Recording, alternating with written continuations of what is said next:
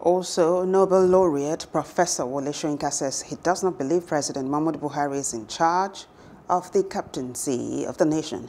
He said if the Commander-in-Chief of the Armed Forces were indeed in charge, the insecurity situation in the country wouldn't have degenerated to the present state.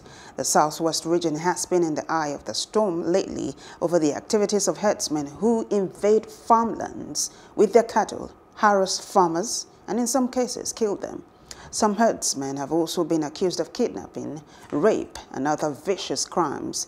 Some herdsmen also trespassed on the compound of the respected academic with their cattle, despite repeated warnings.